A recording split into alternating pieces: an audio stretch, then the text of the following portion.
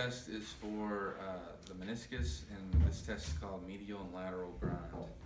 I like this test probably better than the McMurray's because with the McMurray's you tend to have some false positives with MCL, LCL issues, patella tendon issues, that sort of thing. With the medial and lateral grind, it's just a little more straightforward. Okay, so with this test, all you're doing is getting them into full knee flexion.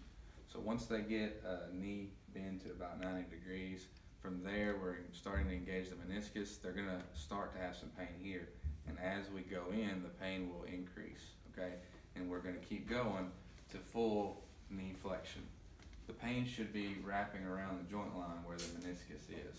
Okay, now the medial and lateral grind part of this is we're using our hand that's on the ankle and we're rotating the lower leg.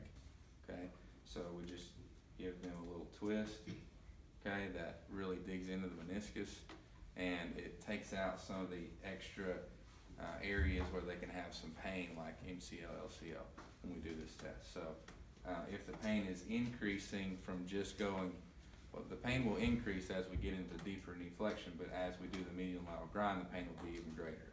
And if the pain is located along the joint line, then that indicates meniscus pathology.